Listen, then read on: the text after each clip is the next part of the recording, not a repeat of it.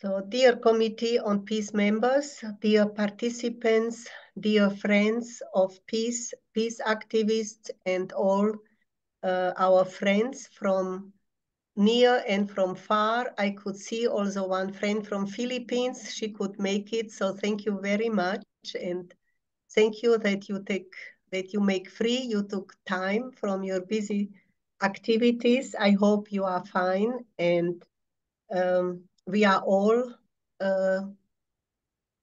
working very much for peace and for understanding between people. Our committee is working on 2 points. First of all is peace education, and in the schools, in the family. Last meeting we had in April 28th with Mr. Jedlička, who was teaching us or explaining to us how much peace education in the families is important for the future of the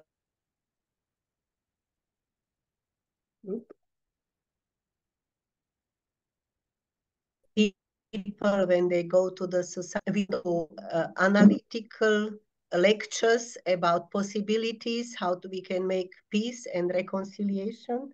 And this is our second point, disarmament. In this way, we participated on non-proliferation treaty meetings where we support our governments or all governments to stop weapon production and also business with weapons, with all kinds of weapons. In 21st century, we are ready to cooperate and to work together and create like win-win situation, well-being for all people.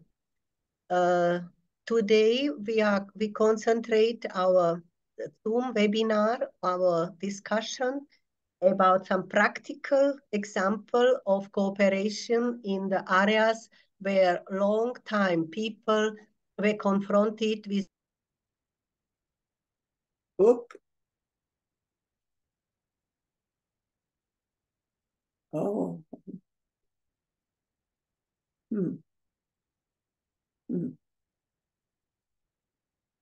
Maria, you're muted.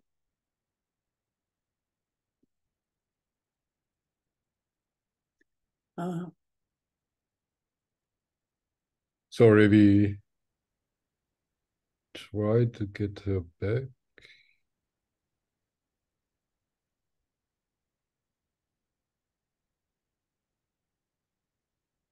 Maria, kannst du Mikrofon einschalten? Ja.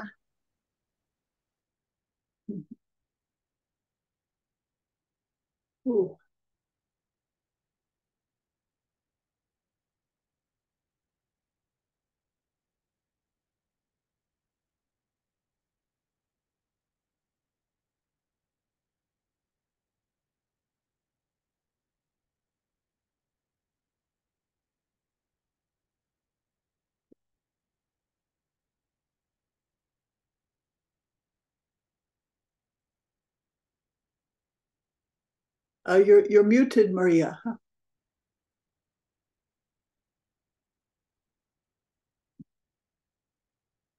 So now, can you hear me now? Yes. So, yeah. So today we have topic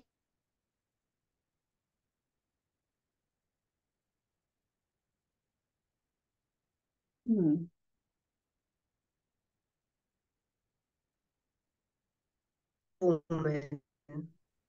Mrs. Carolyn Handschin lives in Lausanne, Switzerland, near Geneva, where she works in Geneva at the United Nations.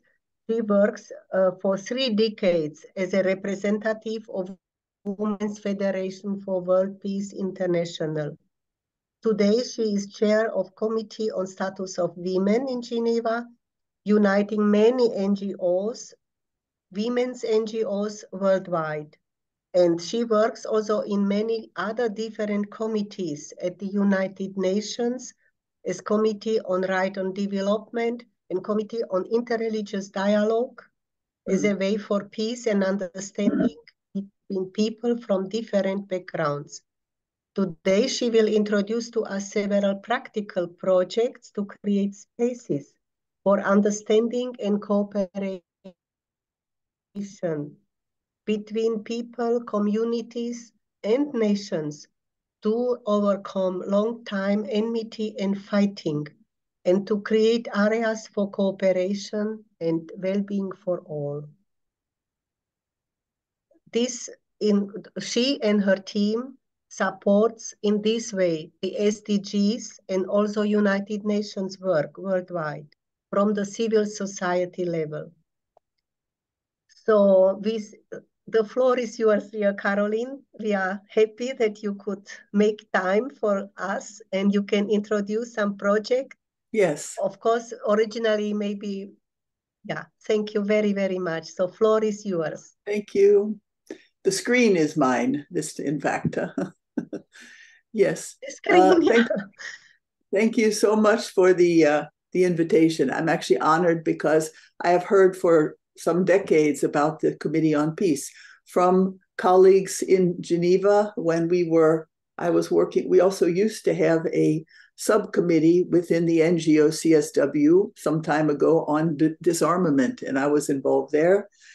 And of course, from Maria over the years also, I sort of could follow some of the important work that you're doing. I will share my screen. And there we go. And then I will try to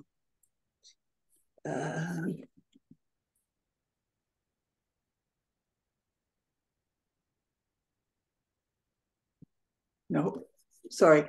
As I was explaining before we opened up the why is that? Oh, I know why, actually.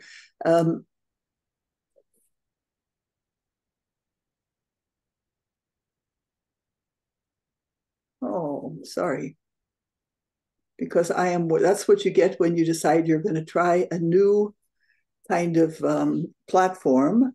This was recommended to me by my brilliant assistant, young 23-year-old assistant. And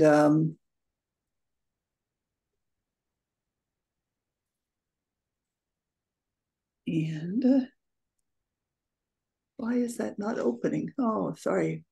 You can see it though, right? Can you see that? Yeah.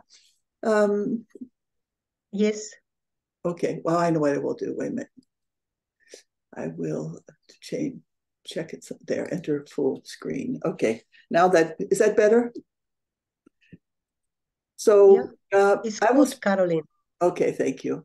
I will speak today from the perspective of my NGO, but of course, always bearing in mind that anything we're doing, we are so interconnected. Of course, part of the committee, I'm part of the family, I'm part of so many different kind of teams and groups, and as all of us are, and ideas being shared around.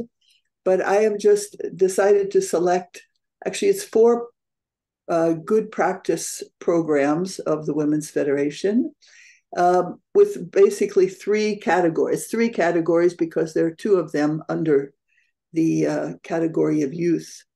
So first, just to make the point, which I think is the whole idea of this meeting today, is we cannot just always continue the way we have been doing things over time. We have to be open to new ideas. We have to bring in new partners.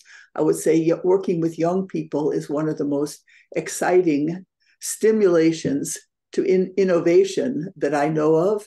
And as being a mother of a large family, I see exactly the same thing in my family. And of course, there are these elements of technology and social media and bigger audiences and more engagement. These all can make a big difference.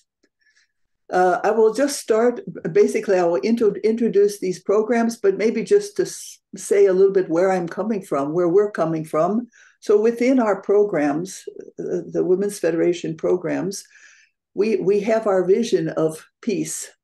of course, it's many faceted, but it always comes back to the point that actually it has to begin to me. I have to also be an embodiment of a peace leader myself in order for all these extensions that I'm a part of, to have the greatest chance for success. And that we would say that the best paradigm for peace is the idea of a global family. This is not just our idea. We can find it at the UN, major documents. You can find them in religions. And in this paradigm, or in this vision for peace, of course, we understand and we promote very much that women's role is of great, great importance as co-leader, as she is a co-leader in the family. And that elements which we don't always talk about at the UN, I know, like love, but I think no one can deny that, the capacity to love and to draw out goodness in others is an essential, really, truly essential element in creating a culture of peace, global peace. So the way we work, we have very broad partnership. I mean, as many NGOs do. We work among NGOs, we work among like-minded NGOs, women, but also many different kinds, education or focused on different SDGs. But what we do is and very much in partnership, and more, we're very involved with young people, actually, bringing in young people in all different ways. We have many internship programs. Myself, I am running those programs in Geneva at the UN for 17 years now, I think, but we're constantly remodeling them according to the new people that come in and according to the brilliance of the young assistants that I have too, who come in with their good ideas. And so what we do is and that's what I will be telling you about in these programs, is that we provide a kind of a place for this creativity and innovation to flourish by bringing people together who love peace, who are connected at different places in the global system, from UN to local to religion to, all different areas. And we can find every time coming up with new ideas, and then we practice them together. But always these ideas, and maybe one of the great reasons for success for some of these is because it's coming from real local needs, because of our connection to the local. We are an NGO that began locally. We had 120, almost 150 nations we had chapters in. I think now we're down to 130 for different reasons, including conflict. And so this process of staying in touch with what's going on locally, and then trying to bring that into the different systems of governance that we're working with, like at the UN in Vienna or Geneva or even the local governments. So, yeah. So, yeah. So I will give a little bit of detail then to these different programs. We have two programs under the category of youth and youth working in peace building. One is the Youth Peace Building Commission program that we set up just 3 years ago in Geneva through our UN office, and working with my assistant, Shruti Lekka, this young 23-year-old who has many, many bright ideas. And then the other is an older one. It's our Interfaith Youth Council, which was founded in 2008 together with other NGOs. Actually, and I would say the exciting point of this was that it actually came about because of a friendship that we had with Ambassador Makarim Wibisono, who was the last Human Rights Commission chair just before it became the Human Rights Council, and of course continued beyond working in the Human Rights Council. He was also ECOSOC president. He has had many different missions, also Ambassador Gary Domingo of the Philippines. So we had these two governments, and then the Women's Federation and Universal Peace Federation.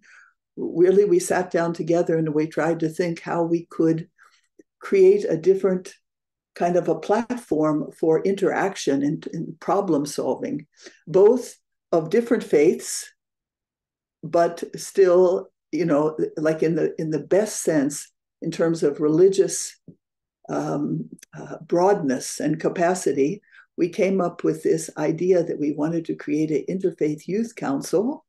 That was one aspect of the program. And that would be, as you see here in the photo, inviting young people. These are young people from UK, Switzerland, France, Africa, different, I think this was no, this was not the first one. This was the third meeting that we had. But basically what we would do is whatever the current issue that was coming up that time at the UN, either at the Human Rights Council or, you know, if the Security Council, we would pick that issue up and we would offer it to the group of youth representing their faiths to see how they would like to solve that. So it's a model UN kind of project, but we did it a little bit differently, because even when we started reaching out to these young people in Geneva, we went, because we had the idea that we don't just want to create a nice program for young people, but we actually want to influence those who are already in decision making. So we went to the religious leaders, the heads of the faith communities in Geneva, and asked them to send us their best youth delegate to represent their faith. And thereby, of course, all of those religious leaders would come when we would make events. So they would be in the audience listening to their brilliant, bright, good young leaders from their faiths, and the kind of innovation that they would come up with for how would I solve this. Of course, we talked about the Middle East, we talked about Southeast Asia, we had one about just the whole idea of mediation, how mediation works, and what are the qualifications needed for that. We had one about the family, about multiculturalism and peace. And it was just fascinating to see. Also, they're all bright, they're all studied, they're all usually they were university age or some high school students. But anyway, it was really it was really a great experience. We haven't done this now for the last 2 years, but it is not closed. So we hope to continue that. So what I thought is I will actually, maybe I have to say, yeah, I will first go into the Youth Peace Building Commission, and I have a short video. For first Youth Peace Building Commission, Youth Peace Conference, which was basically a simulation of a UN Peace Building Commission with the goal to write up a peace accord, was, as it says at the bottom, was in 2021. And we started out with Israel and Palestine.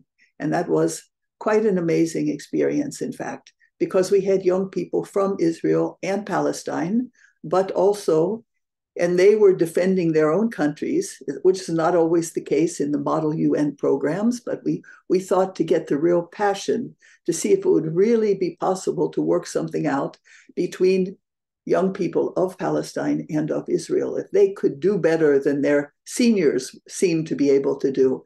And they did come to some accord, and they had some special arrangement about territory and Jerusalem. And anyway, you can find this on our website. In fact, it's very amazing reading.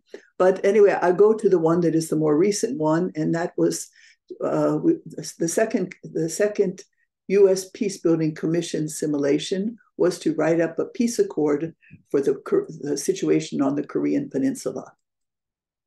So I will show you this less than 2-minute video that my young assistant put together.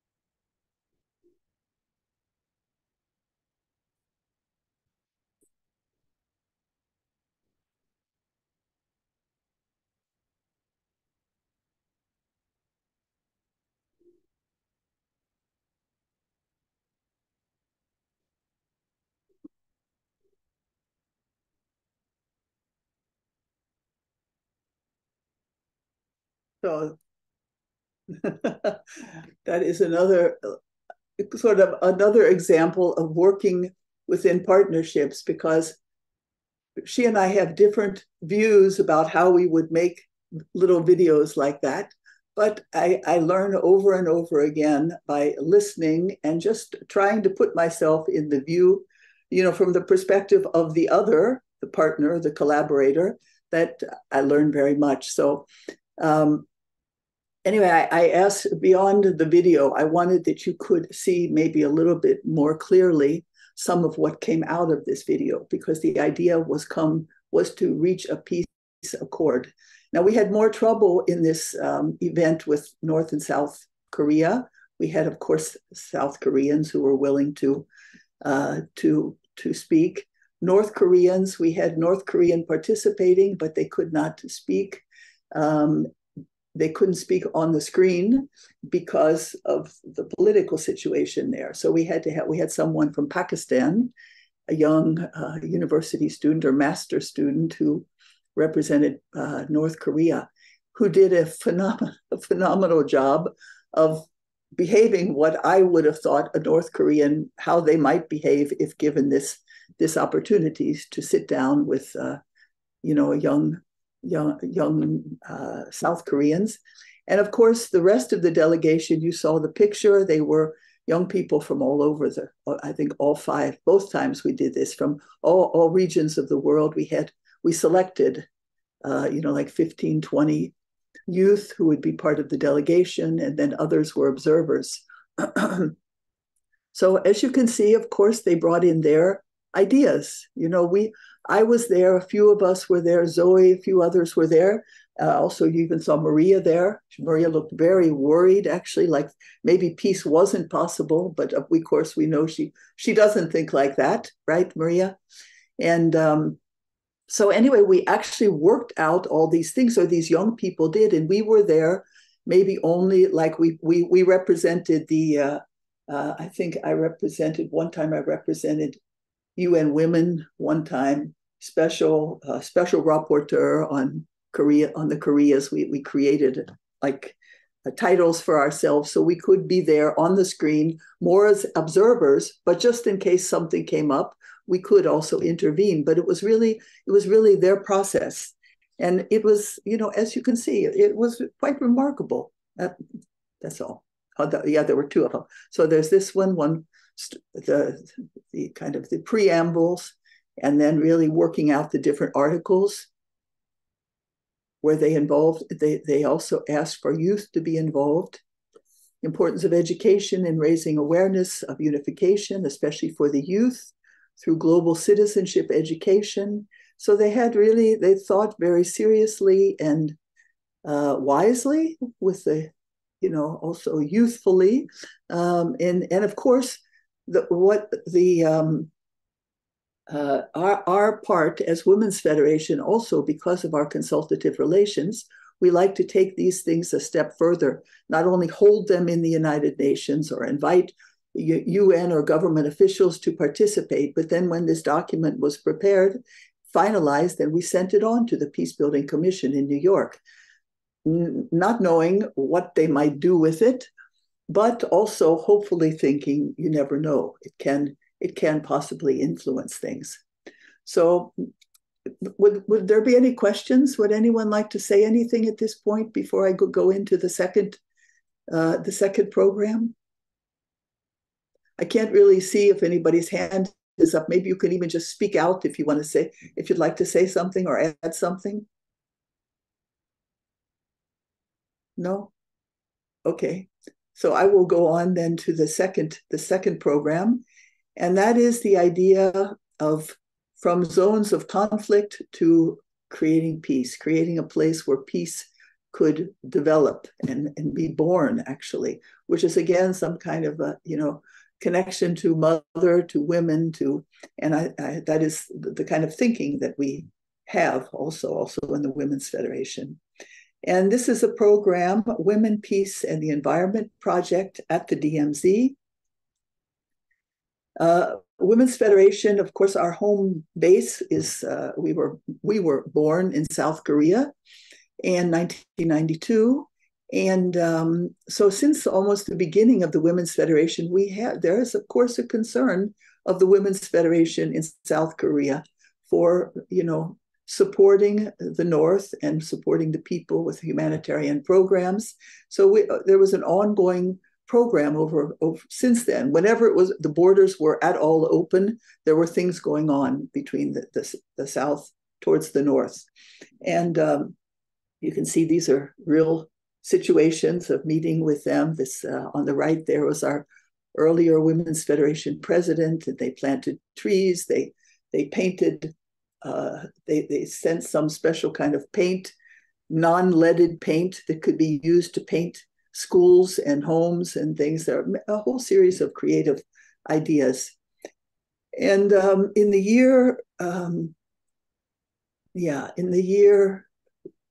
well, this is 2019, but it was actually 2017, based upon actually the idea of the founder of the Women's Federation of using this area, actually in a speech that was made at the UN in New York in the year 2000, the idea to use the areas between zones of conflict to try to begin to germinate some seeds of peace that could then hopefully affect the conflict on either side of it.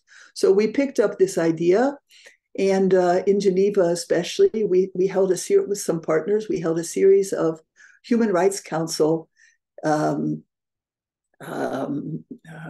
events, and with this theme, something that changed a little bit each time, but Korea, women, South and North, peace, family strength, rights and development. Sometimes it was peace, rights and development.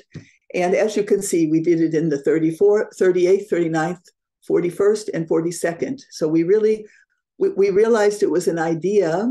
And the idea, anyway, maybe I should tell you what the idea is. The idea is to, in this place, in what is the demilitarized zone, to create a place where women from North and South could meet and begin to work together in some very small way, but to have some kind of communication and to work on, of course, we can't work on human rights issues. We can work on development. We can do small business. We can stimulate each other in small ways. And that this should then go on to, maybe in the future, a little bit further down the line, women from around the world could be able to join this. So these were the earliest ideas. And we discovered, as you see the speakers in this, just one of these sessions, I had especially a partner, Women's UN Research Network. Lois Herman we were the two initiators of this. And one of the first people that I reached out to was, because the governments were not so easy to talk to about this, giving us this land to put some place, no matter how nice of an idea it sounded, was to talk to the special rapporteur on the North Korea, Mr. Oyea Quintana. And even with him, I could see when I wrote to him, even it takes a little while for good ideas or any idea that's different to settle in. So the first time I found some kind of a polite answer, but then every time we made an event, I would write more and tell him more about it. And I felt that he became such an advocate for this idea. And several times he sent messages to this. And as you can, if you don't mind, I will just read this. I know you can read it too, but part of one of his message was, when I hear that women from the South and their networks globally have been reaching out to women in the North, investing in reconciliation, dialogue, cultural and humanitarian projects that have built bridges of trust, I feel encouraged about the future of the Korean Peninsula. And then he went on to say, remember, he never could visit North Korea. They would never let him in, of course, because I'm sure you know this in Vienna, in your committee, maybe not everyone on the screen does, but of course they don't trust him coming from maybe the human rights side. Huh?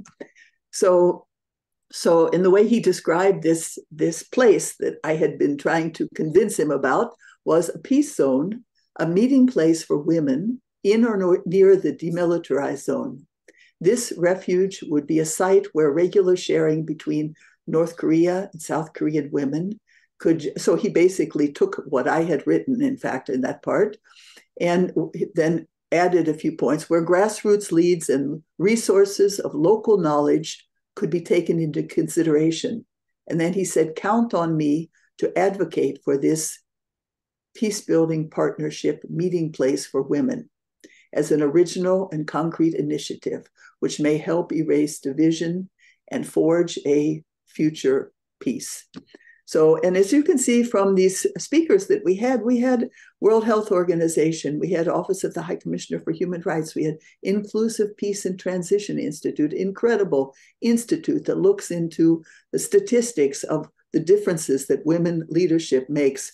And anyway, maybe we had people from South Korea every time. We had people who were leading other NGOs. We had the Carnegie endowment. We had someone from my own NGO, CSW, Graduate Women.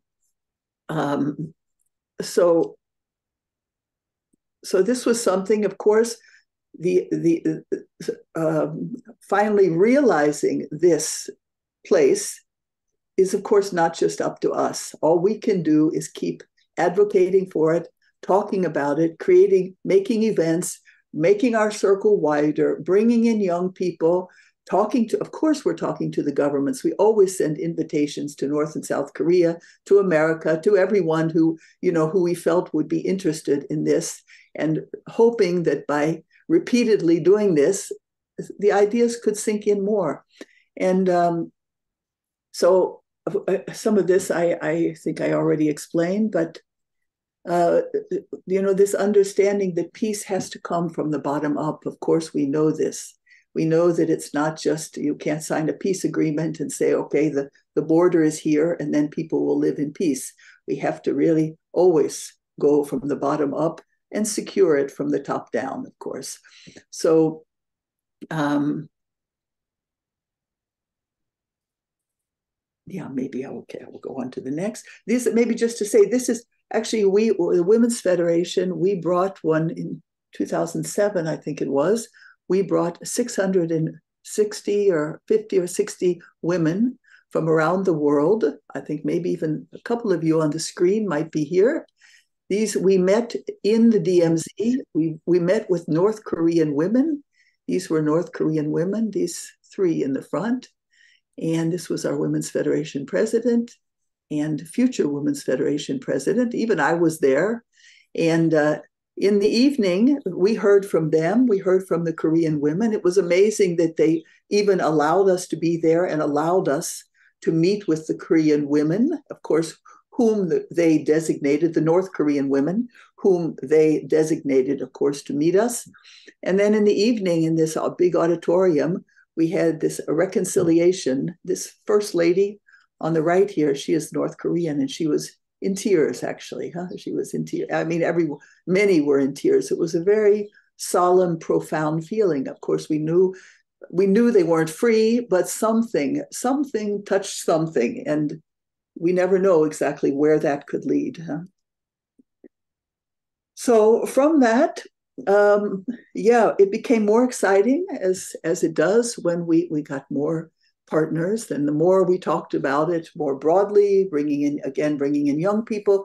And then this partner right here, Border Meetings, this logo. Some of you might have heard her speak. Her name is Anna Gristing. She's from Geneva. She's an urban designer, good friend of mine, became a good friend of mine. And she designs peace memorials and peace zone, not really memorials, no, like peace, sort of like peace zones, actually. She has done something in Cyprus. She's done some things in, was it Saudi Arabia? Someplace in the Middle East, not Israel, Palestine, but, and she has this just brilliant, she's also an environmentalist. And, so when we met her, she brought in this idea of connecting it to the environment. So not just a place to meet where we can work together and flourish and, create a greater prosperity through women, and then convince the higher ups, the governments, that actually we can trust each other. But then we brought in this element of seeding the future. And this whole idea of making it a peace garden. It would be a place that we would call a women's peace garden at the DMZ. And it would also be used for environmental issues, to study that area. Actually, the DMZ area is a place that has been kind of non-touched during this whole period, and 70 plus years. And so there are different flora and fauna, and anyway, many environmentalists are quite aware of that. And the next project we did together on this issue was the Geneva Peace Week. Every year there's a Geneva Peace Week, and in November, and we did it twice, in fact. But this is where we were bringing in other partners. So we had, of course, a panel.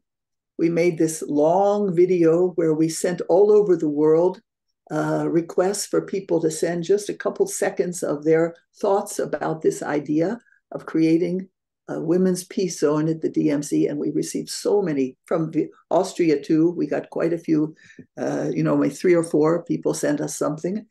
And then we went further. Some of the young people that were involved with us, they had this idea that let's put a wall up during this period.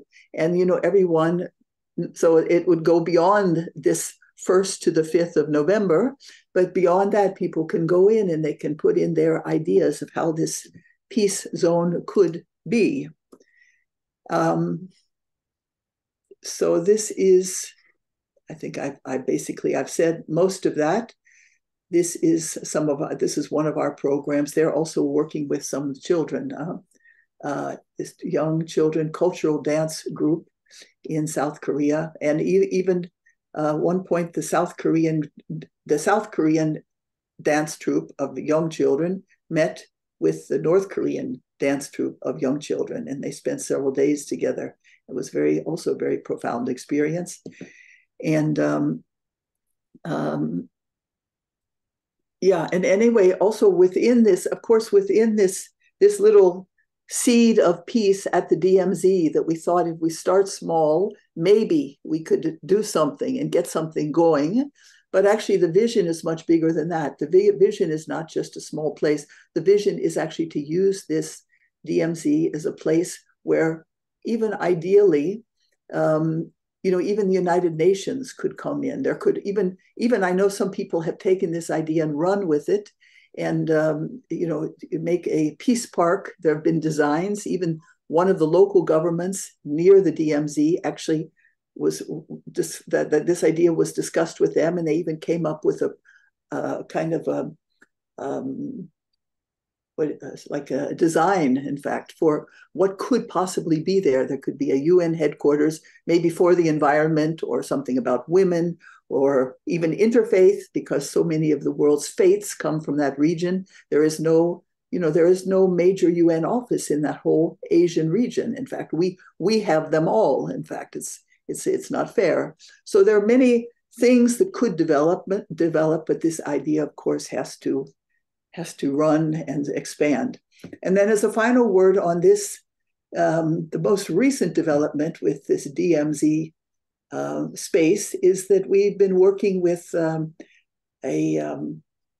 New York University professor who works a lot with the metaverse. She came in about a year ago into this partnership, and also the CEO of Girls in Tech, whom I met when I was in New York, actually at the Commission on the Status of Women.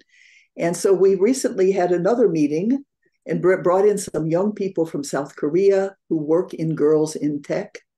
And now we're on this kind of line. Well, since right now we can't get into North Korea, it's kind of stopped, but we are unstoppable. And I think women work like that because we are really hands-on. We see what a difference this piece could make for people's lives. We see it clearly. It's not just theoretical. So we keep, okay, that idea is not working right now, so let's go on to the next one. And we have this idea, as you can see, this metaverse, to create a metaverse where, even we can't get the young people from the North yet. We can at least get young concerned people or diaspora of North Koreans, to meet together in the metaverse and create this kind of spaces. And so as we know, the sky is the limit, huh? How's everybody doing? Are we okay? Any questions or? Yes. Yes? Please just speak out if you have a question or comment. No? Okay, I will go on. Anyway, this is my No Peace Without Women. This is the last kind of project I wanted to talk about. So our first one was in September 15th, 2022. It was virtual. And it's an event of the Women's Federation for World Peace Europe, Middle East, and also an organization called the International Association of First Ladies for Peace, which is an association of the Universal Peace Federation. But it brings this idea of bringing in first ladies, which is a unique group of people. There are not so many of them in the world. And also they have maybe different, I know there are first ladies who don't necessarily want to be seen as first ladies because maybe they have their own, they feel they have their own mark to be made. And of course they do. But there is something about this category of women that are even not women, actually men too, who can be spouses of leaders, national government leaders. There's some element of this, non-political position of feeling responsibility for a nation of people and the perspective that you might have on how you can help. And if we look, which we have done, if you look at even the biographies of different first ladies or wives of, male spouses of wives of leaders of countries or even any, spouse of a leader of a country.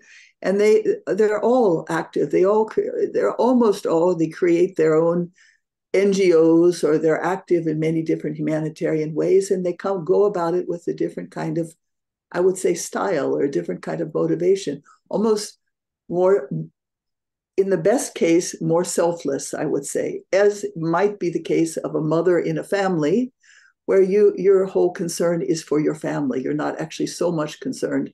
You're not as much concerned about what is the benefit to yourself. And of course, this is a very good quality of giving if we can do that. So anyway, the first event was, I just want to see something. I think the order changed here. Oh yeah, there we go. Yeah, so the No Peace Without Women series, this is Kosovo, this picture, that's me at the podium, just happened a week ago, or no, a little bit more than a week ago.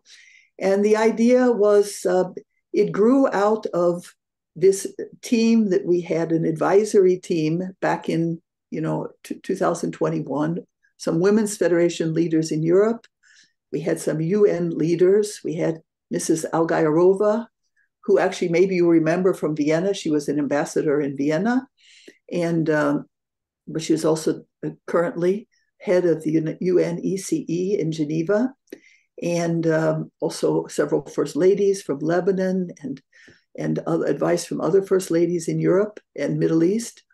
And then we had a former prime minister of Finland, former deputy prime minister of Albania, and of course, this small group of NGOs. And this was the team that sat together and we called a meeting. I was at the UN and we had a meeting. We also on virtually, that it was right after the Ukraine war broke out. And we were all sort of still in shock. I think we were all still in shock, actually, by the fact that this could happen again in our country, in our region, when all of us thought after Bosnia, after Kosovo, surely not another war. We cannot let this happen again. Like we all said after Rwanda, we said the same thing. But okay, who's going to be the one to realize that? The governments, to make no more war. So we felt, in that moment, we felt so strongly. We had this meeting and we decided women have to do something about that. It can be decided no more war. Of course, You can't just decide it in your corner, and you have to kind of win everyone else in the world to the idea. But if we don't try, it's really, it is really very, very sad if we don't try, especially when we feel so outraged and so passionate about it. So we felt we have to try, and we decided to create this series and ultimately even a campaign called No Peace Without Women. And so we had this first event, and it was, anyway, I'll show you the invitation. And yeah, this was the first one. I'm sorry, my picture is there. I just happened to be the one that introduced the session. But I mean, what are women bringing to peace processes, conflict prevention, and human security? But with the goal that we are not just having another discussion. We want to really get closer and closer to this point where we can say, okay, we're making this network. We're making this campaign to really demand no more war. We have to solve our differences in different ways. And even as we all have the experience in our families, and even sometimes if we're lucky in our communities or different associations, we can solve our problems in different ways. We don't have to have a fist fight when we disagree with each other. So we sort of still have that determination. And we had here, as you can see, Mrs. First Lady of Lebanon, who definitely had her experience with war and conflict, an amazing person.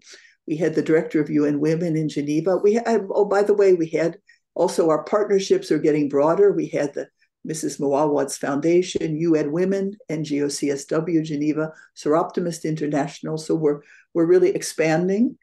And we had Afghan, very famous, amazing leader in Afghan who was running educational programs for young women and girls.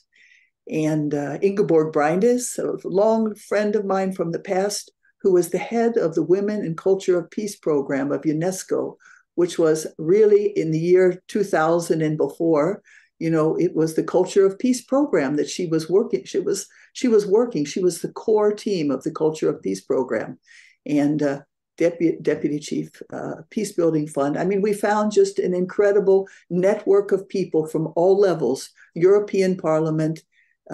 We found an advisory mission to the Ukraine from Finland, someone to come and speak about that. And it was just because of the nature of the motivation of this event. Anyway, maybe we can send this around to you, this link. You can listen to some of these, what some of these women speakers said, because it was very, very, very profound, actually. Yeah. Former president of Serbia, even, you can see in the third session. So this is what we have to do. We have to bring the people of especially through women from the different conflicts together and listen to each other, realize we're experiencing similar things, realize, determine that we're not going to continue this anymore. So I'm almost finished. And just maybe this is the last thing. It just happened a few weeks ago. And this was our event in Kosovo. And this was an invitation that we received based upon being together at actually it was at a UPF event in Korea, a summit. There were many leaders from Kosovo, from the Balkans. And actually the wives were invited too. So this time, many, many came. And in this case also, it's pretty much all male heads of state.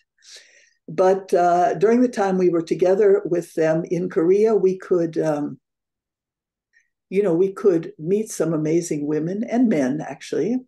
And even at one point, we even asked them in one plenary what they think, the men leaders asked them what they think, what kind of different developments could have happened, actually, if women had been, or if more women had been leaders in their countries.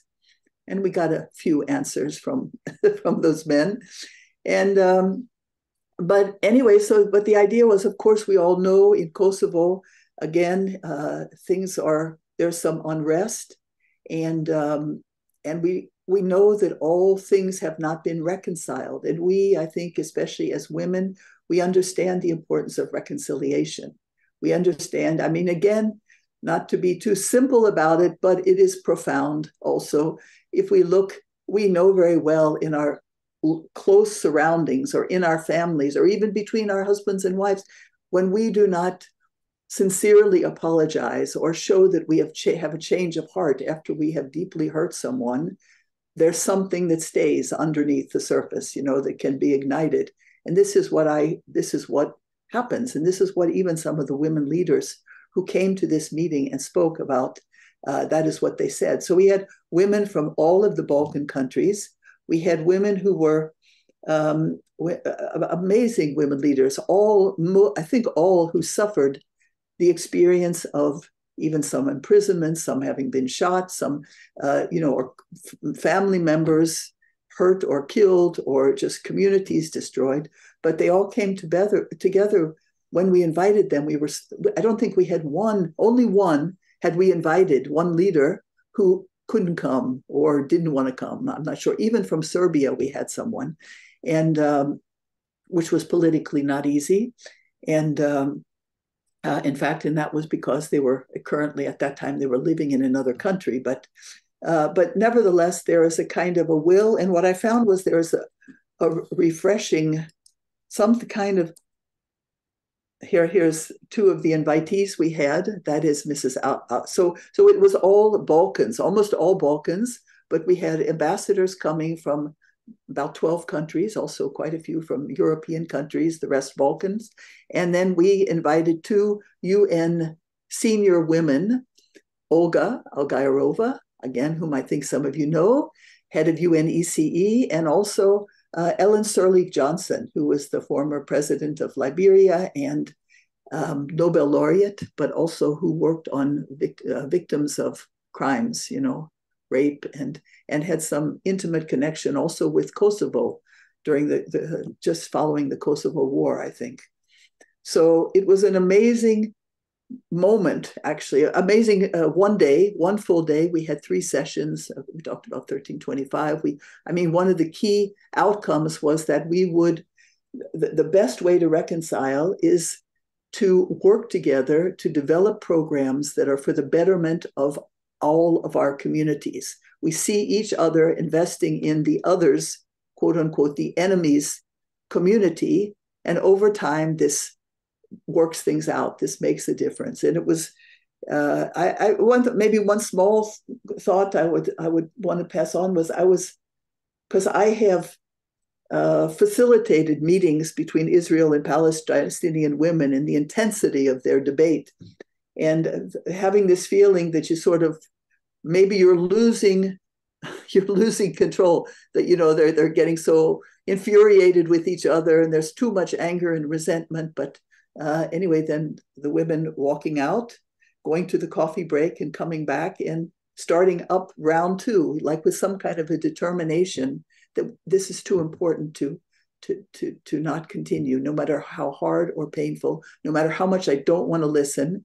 I have to stay here and do that. And I think this also is a capacity of women who are, not all women, but who have this real future in mind of what it will be like for their children and families and communities. So, but these women were even, it was not so long ago. I'll go back there. That's my last slide.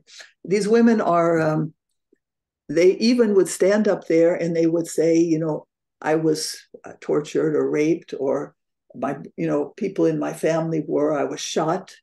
We had one, so we strategically invited women that we, of course, thought would be good for this kind of event. And from the UK, our Women's Federation president in Europe, she invited the kind of a humanitarian aid worker from the Kosovo time, who had this very heroic reputation of being shot and refusing to leave the place where she was because there were 100 children who would be left uncared for if she left, and imprisoned, I think even tortured. Anyway, so we brought her there, and it was really such a powerful message because she also didn't accuse those that hurt her, but she was totally there for the sake of a future peace. So my last slide, just kind of thought that at the end. Zoe, if you're still there, I don't know. But this was just something that the women did. This was our Middle East Women's Peace Conference. I think the the main chair of that, I think, was on the call, Zoe Bennett. And there's been a series since 2020. I mean, there have been a series of 24 of them, actually, since, I believe, 1998 or 7. And this one was I think it was just before COVID, I guess. Huh? And we were sitting there, which we usually do. We have sessions during the day talking about, we had actually one of these we had in Vienna at the UN. We had 3 of them in Geneva at the UN. This one was in a hotel in Cyprus or Greece. And it was at a moment between Israel and Palestine that it was the feeling among the women who lived in Israel and Palestine that peace is possible. But we have to move this, we have to move this heavy global leadership group to let them know to seize this opportunity, because the feeling something had changed. So in this meeting, several meetings late into the night, we wrote a letter to the president of the Security Council, which when I went to New York a couple months later, see, he has it in his hand with the Women's Federation logo. I brought this letter to him. I had to fight so hard to get this meeting, actually, because he was in the middle of his sessions. And then finally, through his assistant, he came out and he met me. And I explained to him about, we can't force you to do this. All we can do is plead with you that we have, educated, concerned women working locally in Israel and Palestine who say now is the time to let your guard down a little bit and take a few bolder steps towards peace in the Middle East. And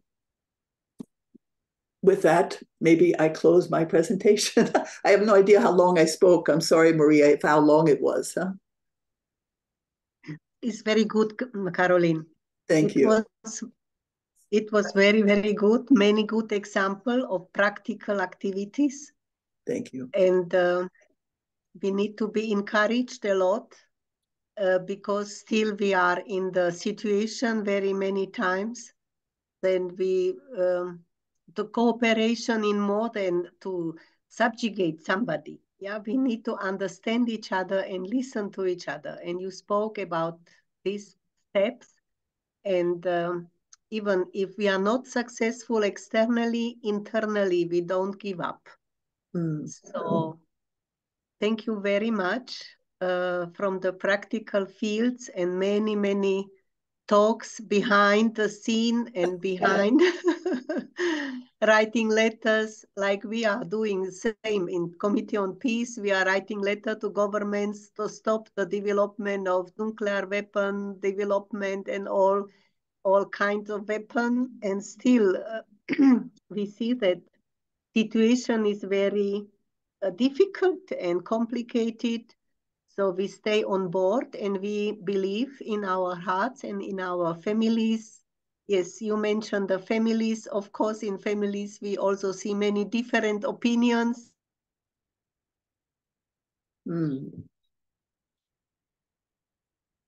Stay together. So now do you have some question to Mrs. Carolyn Handschin? How?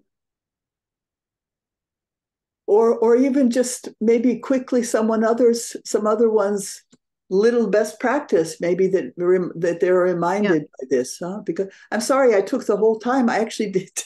That's why I kept asking you to ask me questions so you could stop me, but you didn't. So, yeah.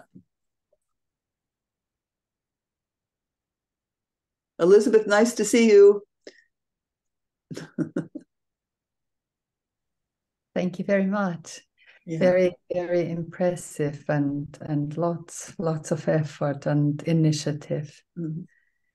And I'm wishing you success. Yeah. Well, we're in it together. I also of course, your NGO is very active with yes. Our NGO committee in Geneva too. And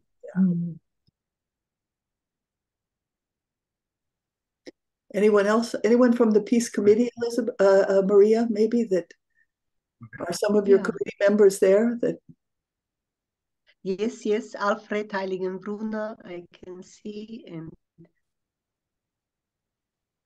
no, here I am. Here I am. Yes. Hey, Professor Meitzen, yeah. They're seeing me. Yeah, okay. Do you hear me? Yes. Yes, we can. Okay.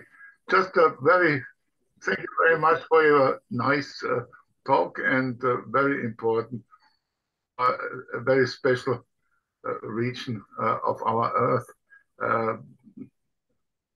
Fantastic.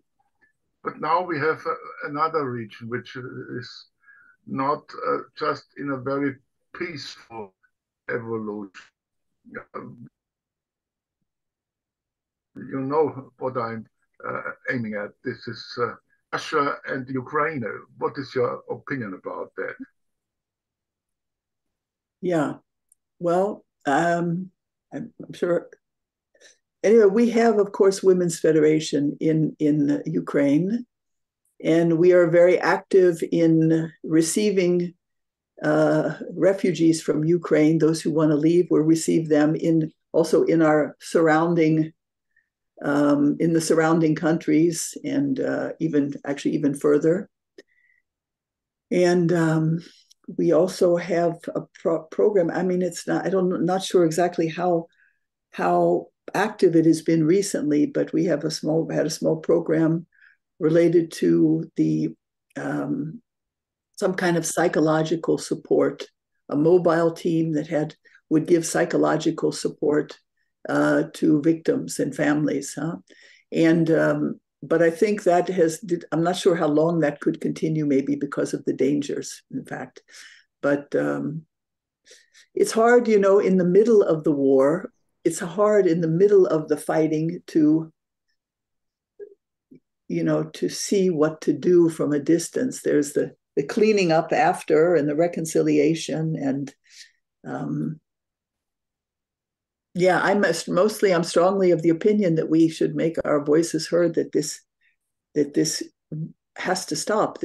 Even this war has to, there has to be a global kind of will to insist that this war stop, and that others don't start like that. And what do you think? I'm curious your opinion.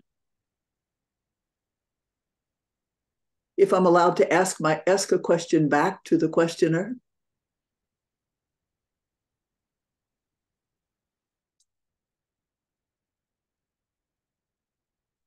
You just muted, huh?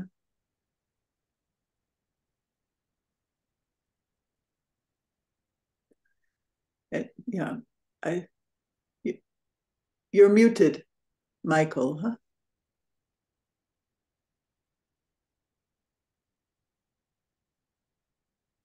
Or maybe someone else has a thought about that. Of course, it's the most important question. What could we do?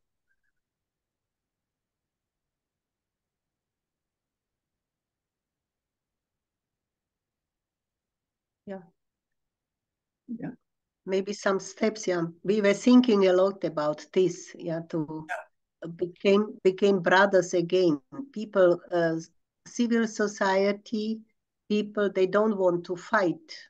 And we need, even in Slovakia, where many demonstrations for end of the war, because children, fathers and mothers, were asking the country of white Rusland, and Ukraine and Russia, and even our president, to try to invite people to the place and to stop fighting, and ask what are the needs of the presidents, or what are the expectations of presidents, how they could imagine to stop this fighting and to come to the table. We listen also to the political experts about possibility of neutral countries to invite people to make even Europe like neutral country. So, yeah. Mr. Meitzen, yes, now you can talk, please.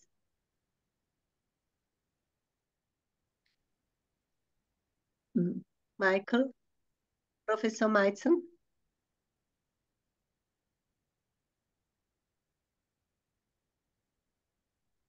Yeah. I mean, I think one point also maybe, Mr. Alfred, would you have something to say? You're also in the Peace Committee? Yes. No, thanks. Okay, it's nice to put people together to talk together, like North and South Korea. But I'm not sure if there is any general recipe to get peace. War can start out of different reasons, and yes, I think you have to treat every reason for its own. Yeah. Yeah. So I have no idea how to achieve peace. It's a good idea to do what you do, Ms. Handschin. Yes. Thank you. And thanks for your insights. Yeah. Definitely, I was just representing a broad group. It's a great teamwork, actually. Zoe, you wanted to add something, huh? Yeah, I'm not specialist on the Ukraine-Russia conflicts, but from the experience I have in the Middle Eastern conflicts, and of course, every conflict is different. The main point would be a mutual understanding, a recognition of what the other side is going through, is feeling, recognition that there is something to improve in both sides.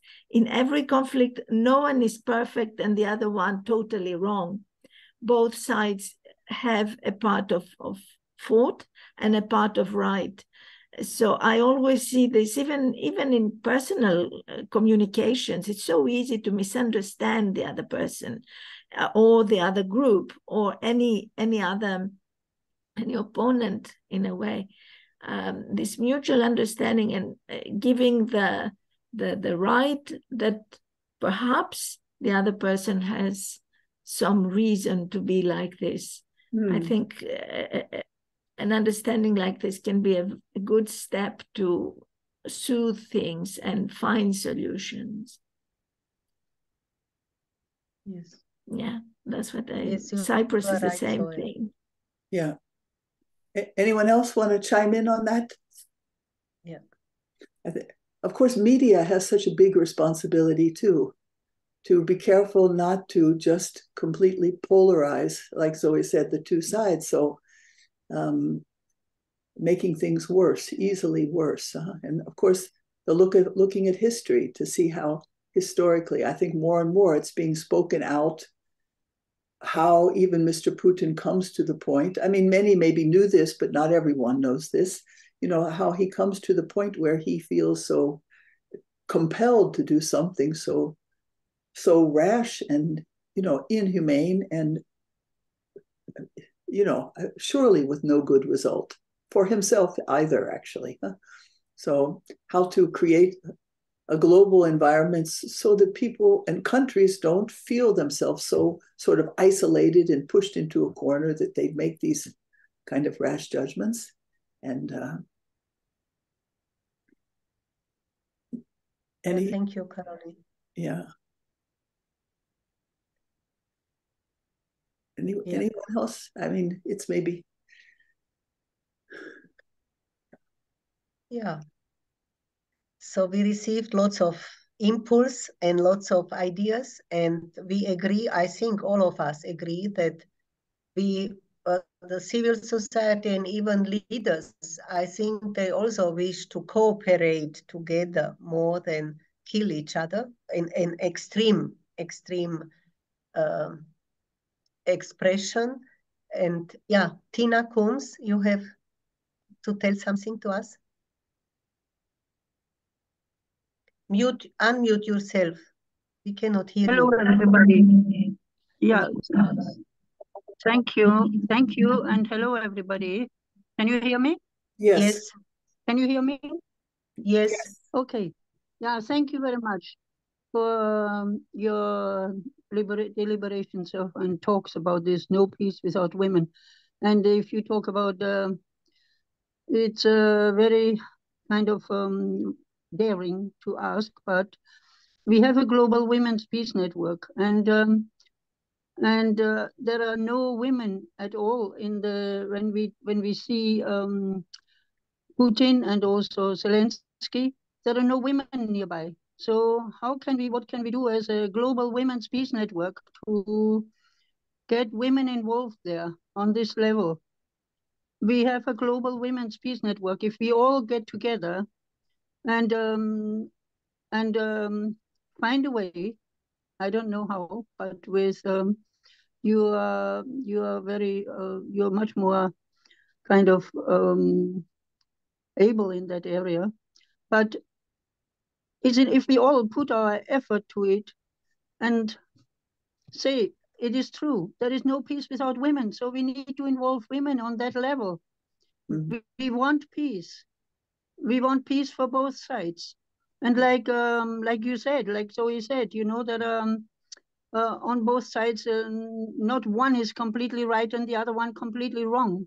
We have to find a way as a global women's peace network, to find a way to get them to express what is going on. Why are they fighting? What do they want? We want. They also want peace, and yeah, I don't know. What do you think? What do you think? Can we find a way to, on a global level, to bring this global women's peace network together on that level, to bring women there as well? You never see any women on TV. Whenever there is a report about Zelensky or Putin, you never see any women. So how can we make it that we can get women involved who want peace, and women want peace? I think in Ukraine, there are women up there. You see them sometimes being interviewed, and different ministers. Yeah, I've seen them, and they're very strong and they're very good.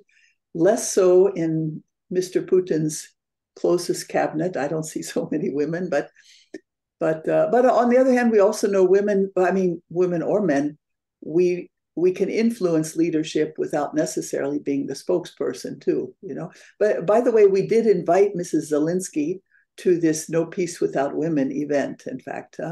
But we're not surprised when she said she had to decline, in fact. We went through our Women's Federation Ukraine. And, okay. Yeah. But, I mean, it's, of course, it's a big shift. But, I mean, I always think of like little examples, like you know, I mean, very simple, the one of smoking in public or smoking in airplanes. You know, it was so considered normal in the past. You can't imagine. You used to sit in the plane next to somebody and the person would be smoking cigarette after cigarette just next to you. And we never thought, well, we can claim that that's not fair to me, actually. So, you know, doctors had to tell us why it's not good for us. And then everybody got together, and finally, all of a sudden, there's a legislation. You can't hardly find a place to smoke anymore when you want to. So you know, I think you can probably do that on most issues when it really comes down to understanding why it's not good. Even for the perpetrator, it's not good for them as well as for the victims, in fact. So if you have that kind of mindset. Well, we support you. If you do something in that direction, Carolyn, we are all with you. Can't do something without you, as a matter of fact. We can't do something without each other, actually. Yeah. No, that's right. Yeah. Anyway, Yeah. Thank you. Thank you. Mrs. Norina Chantal, please. Thank you, Tina. And Mrs. Norina Chantal. She has no microphone, or? Unmute yourself, please. You're now muted, but you weren't muted before, I think. Yeah, no, maybe there's a problem with your, okay. Well, you could write something in the chat if you want, if you'd like.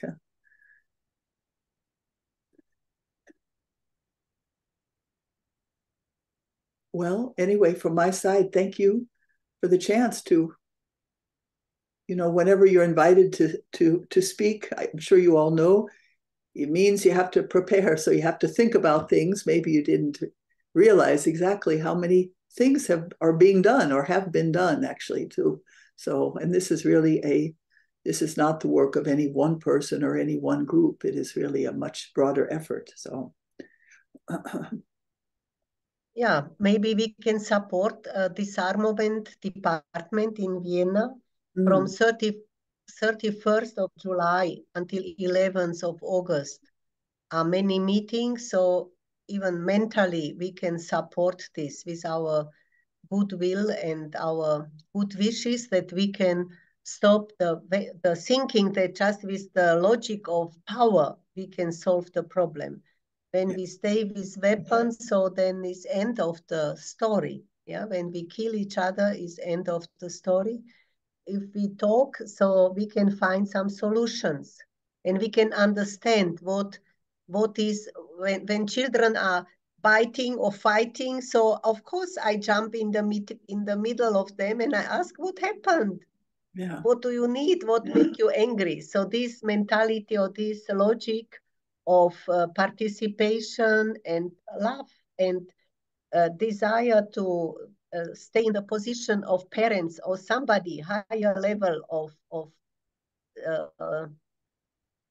to be ready to reconcile or do mediation. In our world we call it like mediation, to understand why aggressor is becoming aggressor, and how we should respond like attacked people. So how should we respond? How we should stop this fighting? Yeah. So for me, it's always like no weapon when it's fire. I cannot put more fire. Then I need to find different way how to stop fire. I need water and the escalation, yeah, of the fighting, and this win-win situation for both sides, not win-lose. If we still think like somebody need to lose and to, yeah, it's not functioning in our days. So thank you very much, Caroline. You give us many actions and many hope that we still are alive and we still can move our feet, our brain, our hands. So maybe Maria, thank you very much. Maybe you can send us some, because I remember when I was more active in the area of disarmament, in Geneva, we had, at the end of the 90s, we had the head of UNIDIR, this United Nations Institute on Disarmament Research, which is still very active, I'm sure you know about. She was such an amazing person, I think nuclear physicist, but she had a style of leadership that sometimes when she would stand up and speak to all these governments, during this period, especially this period of impasse about the nuclear weapons, and she would stand up and she would tell stories from what is this? It's this one children's storybook, actually, as some kind of analogy to the importance of disarmament. That, of course, when children are fighting, the first thing you do, if one of them has a rock in his hand, first thing you have to do is get that rock out of their hand, before you can imagine sitting down with that, or sitting them down and explaining to them why they have to love each other or take care of each other. And it was quite amazing how and the kind of effect she had on this conference of disarmament, where she would often speak in Geneva, of just changing the atmosphere from this very tense atmosphere where you couldn't hardly think peace to something more open, in fact. So what I was going to suggest, maybe Maria, because I think many of us are not so up to date with these disarmament issues, maybe you can send some information around that we can read up a little bit. Okay, last year, it will be next this year, because Austria is responsible. Austrian Department for Foreign Affairs is responsible to invite countries. They didn't ratify the resolution of the United Nations. It was made 21st of January 2021, so 2 years ago. So every year is follow-up conference to encourage countries. They are investing in development of a weapon industry to stop. And this is what maybe I can send you then invitation for some to listen and to understand the topic. Even today at the neighborhood of the United Nations outside was also first preparatory meeting for how to stop Ukraine and Russian war, how to invite somebody. Yeah, so we will see how it develops. Still, we are in the process to invite or to prepare something to protect civil society against the fighting, against the serious and complicated situation. So for today, I think time is running and we can listen to you for Could we do a screenshot? Can people turn, I mean, those who want, turn on your cameras and just take, it's nice to have a little memory of who is here. And now I see everybody. Yeah, I can do that if maybe your technician would do that too, but. Yeah, Christian, yeah. Okay.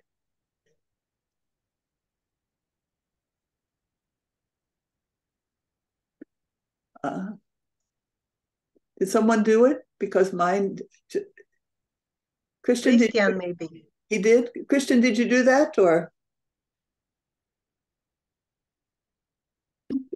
Okay, now I have it. Okay, everyone smile or look serious, about the issue. Okay, good. I have two. I'll send them to you, Maria. Yeah, thank you. Okay. Thank you, Caroline. Nice to meet you, Vienna. Very nice to work together with Vienna. Yeah. Bye-bye. Bye. Thank you. Thanks. Bye-bye. Thank you. Have a nice summer and until September. Yeah. Thanks. Maybe with Youth Congress also. Yes. We can meet with the youth in 12th of August is International Day of Youth from the United Nations. So maybe we can also meet. Okay. We will see. It's lots of work. So thank you very much again. Thank you. Until next time. Bye-bye. Latest in September. Yeah, thank you. Thank you. Bye-bye. Bye, and thank you. Thank you, Bye, and everyone. thank you also from the International Council of Women. Thank you very much. All the best.